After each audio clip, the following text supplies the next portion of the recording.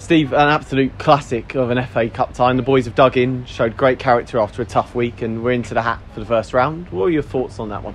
Yeah, it was a bit of a classic. Obviously the first half we were against a really strong wind, which made it difficult, but just disappointed with the goals that we conceded. They were poor goals, going behind twice, but you can't fault the boys' character, in terms of coming from behind and then obviously controlling the game second half, probing, looked like we weren't going to get the goal and it was going to go to pens, but then we get a corner, there's a few ricochets and Mickey pops up with the winner. You must be immensely proud of the boys, because we worked out on the coach this morning, an average age of 21 years old on that pitch today, 5 debutants. Yeah. They've really done a great job in tough circumstances. No, they've done themselves a lot of good and they've done themselves proud. Like you say, they're a young group, some making their debuts, obviously some coming in from injuries, so I haven't played in a long time.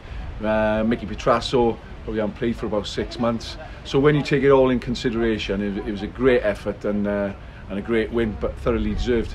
Michael won his debut, pops up with 2 goals. What a great start for him. That will do his confidence absolutely no harm either. Oh, exactly. I weren't quite sure who got the third, because there were so many bodies in there. I weren't sure whether it was Joss. But like you say, 2 goals on your debut, you couldn't have asked for a better start. And like you say, he did great, considering, like you say, he's been inactive for such a long time. Just want to highlight the performance of young goalkeeper Eamon Aziz, his first ever start for Barnet. He's had to wait patiently, and he put in a really good performance this afternoon. No, he did, because he had no chance for the goals. So everything that he did, he done well.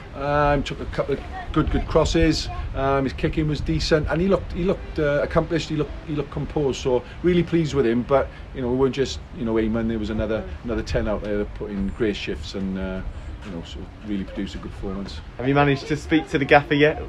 You must be pleased.